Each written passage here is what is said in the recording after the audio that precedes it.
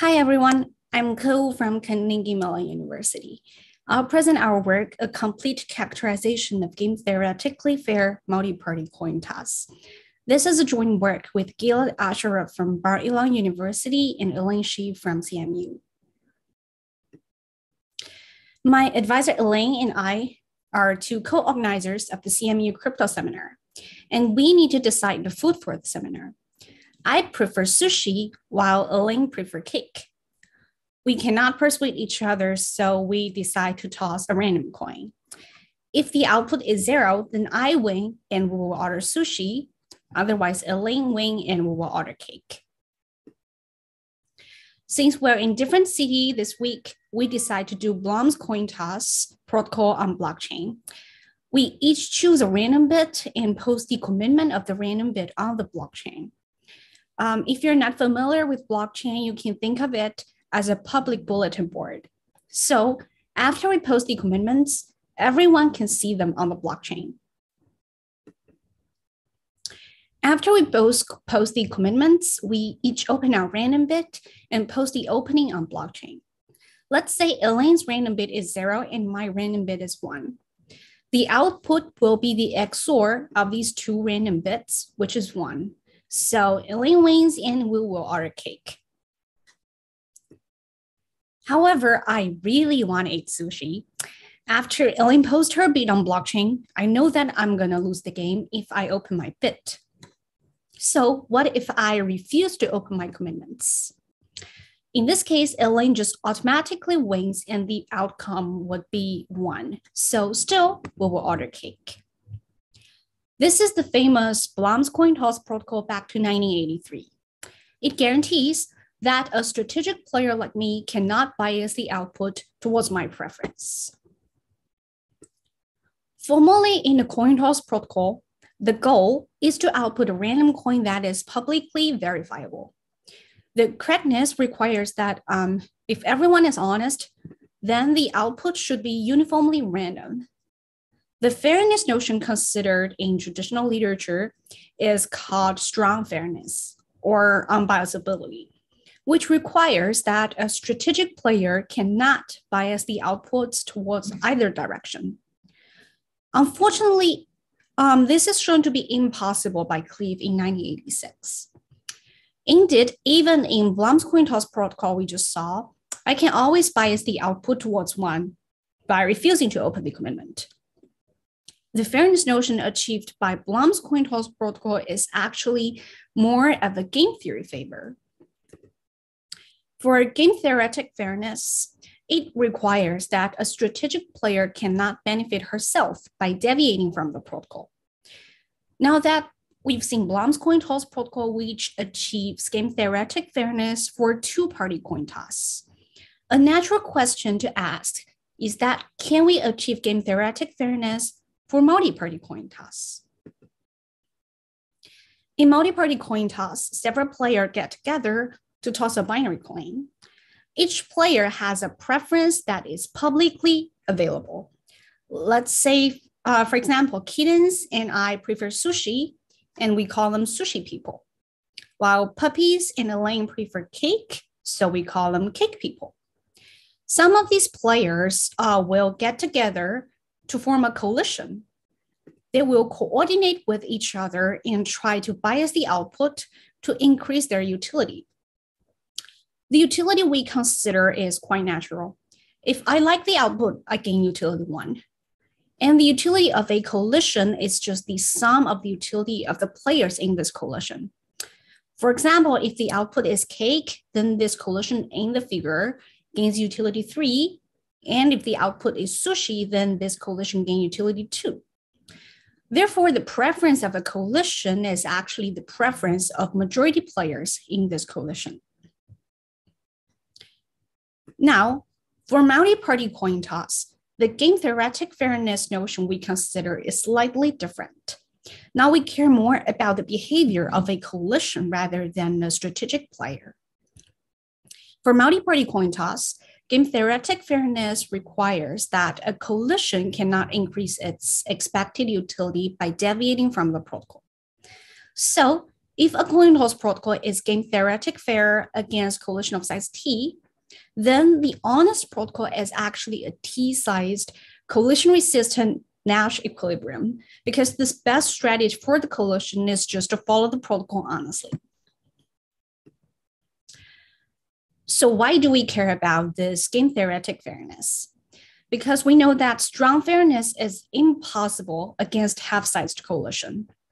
However, in many decentralized applications, for example, voting on a blockchain, many pseudonyms may be controlled by the same entity. And these pseudonyms, they will coordinate together and they may deviate from the protocol to gain benefit. It is very likely that these pseudonyms form a majority-sized coalition. So we do need some meaningful fairness notion that is achievable against a majority-sized coalition.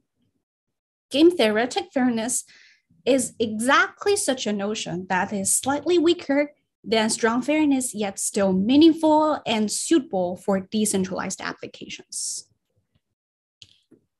Unfortunately, game theoretic fairness for multi-party coin toss protocol is shown to be impossible against a -1 sized coalition due to Cleave's result, due to Chen et al. Chen et al.'s result back to 1918. So a natural question to ask is that, can we achieve game theoretic fairness for multi-party coin toss against small-sized coalition? Let's say majority size, but not necessarily a -1. And the answer is yes. To convince you, I'll first show you a very simple strawman solution for 4 players. Let's say we have 2 sushi people and 2 cake people. In the strawman solution, each group first arbitrarily choose a representative. Let's say it's the kitten and the puppy. Then these 2 representatives duel with each other using Blum's coin toss protocol. The output of this Blum's protocol will be the coin for 4-party coin toss. So this very simple protocol is game theoretically fair against collision of size 2. Note that if the coalition contains 1 sushi person and 1 cake person, then this coalition actually has no preference and they can never increase their expected utility. So we don't care what they do to the coin. If the coalition contains 2 sushi people, then by Blum's coin toss protocol, the sushi representative cannot bias the output towards sushi. And so this coalition cannot benefit by deviating from the protocol. The same argument works for the case if the coalition contains 2 cake people. So we can't achieve game theoretic fairness for 4-party coin toss against coalition of size 2. This is an evidence that it is true that we can achieve game theoretic fairness for some meaningful parameter region. Actually, this very simple strawman idea generalizes to any number of players as long as the coalition is of size at most 2. So on the achievability side, for a coalition of size less than half, we can achieve strong fairness. And of course, game theoretic fairness through multi-party computation. If the coalition is of size smaller than 2, then we can use the strawman solution. On the impossibility side, Chen et al. Showed that it is impossible to achieve game theoretic fairness against a -1 sized coalition. So we ask the question, under what size of coalition is it possible to achieve game theoretic fairness? Exactly where should we draw the line, the boundary between feasibility and infeasibility? This work answers this question. We explored the broad range of parameters of coalition size between half and n-1. So in this work, we give a complete characterization of game theoretic fairness. We give a construction of a game theoretic fair coin toss protocol against T-sized coalition. And we show that game theoretic fairness is impossible against T+1 sized coalition. I'll give the expression of T to you later. So in the rest of the talk, we will mainly focus on the construction of the protocol. Still, to convey the main idea, we will use a simple example of 6 players, 3 sushi people and 3 cake people. The structure is quite simple. We let the sushi people choose a random coin S0, and then we let the cake people choose a random coin S1. The output will just be the XOR of these 2 random bits. But where do the random coin S0 and S1 come from? So for easier understanding, we assume a secret sharing trusted authority parameterized with K that choose a random coin S for us and satisfy the following properties. First, only K or more players can ask the authority to reveal the value of S. And second, any K or more players can choose to rewrite the value of S before any reveal request. As a heads up, this trusted authority can be implemented by standard crypto, and we do not need to assume trusted authority in our final protocol. So this trusted authority is just for better understanding during the talk. With this trusted authority, our protocol works as follows. First, each group has a trusted authority with parameter K set to be 2. The sushi authority first choose a random coin S0. And then if the coalition wants to rewrite the value of coin S0, it has to be now. Then the cake authority choose a random coin S1. Still, if the coalition wants to rewrite the value of S1, it has to be at this point. No rewrite is allowed after. Then sushi people sends reveal request to the trusted authority to reveal the value of S0 on blockchain. Then the cake people send reveal request to cake authority to reveal the value of S1 on blockchain. If both coins revealed successfully, the output is the XOR of these 2 random coins. However, if S0 is not revealed because 2 or more sushi people refuse to reveal, but coin S1 is successfully revealed on the blockchain, then in this case, the output of the protocol is just the coin S1. On the other hand, if the coin S0 is revealed, but S1 is not revealed, what should we output? Should we output S0? So definitely not. We should output 0 instead of S0. This is because by the time when the sushi people decides whether they want to reveal S1, they already see the value of S0 on the blockchain. So even if a coalition of only 2 cake people, they can bias the output by deciding whether they want to reveal the coin S1 after they saw the value of S0 on the blockchain. This means that if we choose to output S0 if S1 fails to be revealed, then we will only be able to tolerate coalition of size 1. So instead, we will output 0 as a heavier punishment for the cake people if they refuse to reveal the value of S1. So this 6-player coin toss protocol actually achieves game theoretic fairness against coalition of size up to 4. To see this, if this coalition contains 2 sushi people and 2 cake people, they actually have no preference. And they can never, because they can never increase their utility, so we don't care what they do to the coin.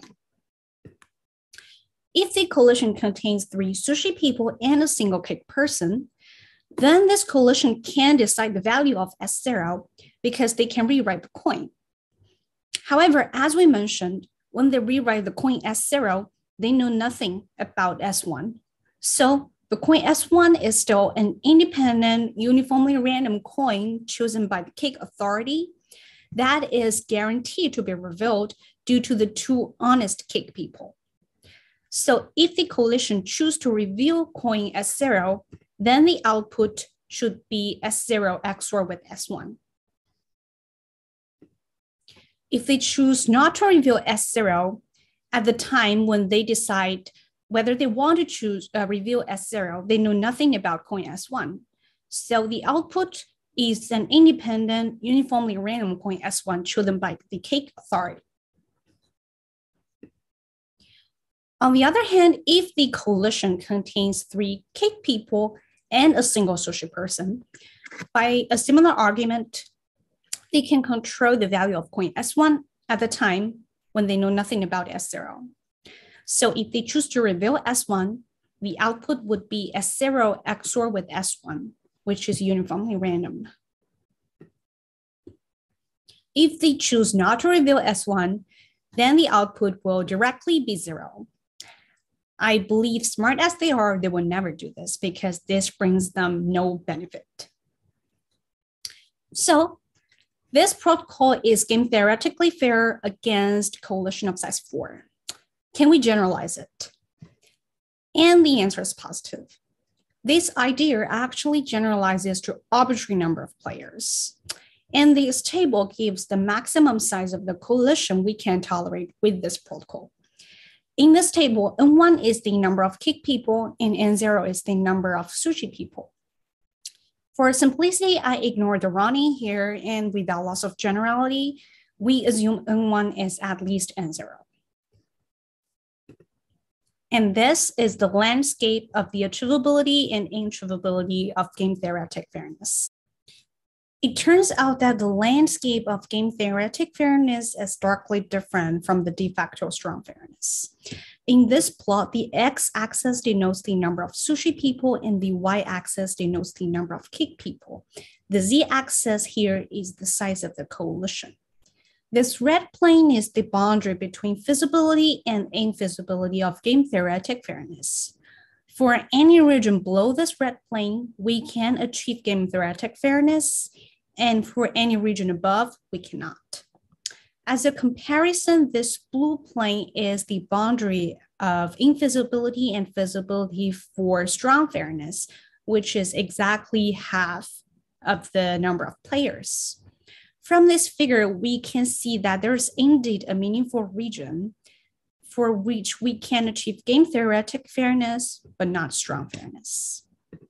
And moreover, we can see that the achievability of game theoretic fairness is not only related to the size of the coalition, but also the relationship between the number of sushi people and the number of cake people. To wrap up, in this work, we give a game theoretically fair coin toss protocol against T-sized coalition, and we show that game theoretic fairness is impossible against any T+1 sized coalition. And T is summarized in the table below. Here, N1 is the number of cake people and N0 is the number of sushi people. When N1 is much larger than N0, then we can tolerate coalition of size up to N1 minus half N0. Moreover, if N1 equal to N0 and they're equal to odd, then we can tolerate N0 plus 1 sized coalition, as in the 6-player example we just saw. Otherwise, we can tolerate a coalition of size up to 2/3 N1 plus 1/3 N0. In the work, we also give other results. We give a complete characterization of another fairness notion, which requires that no coalition can harm any honest individual. We also give complete characterization of these two fairness notions under other natural utility functions. And this is the reference for the paper mentioning the talk. And thank you. If you're interested in more details of the paper, you can read our paper, which is posted on ePrint, or write me email. That's my talk. Thank you so much.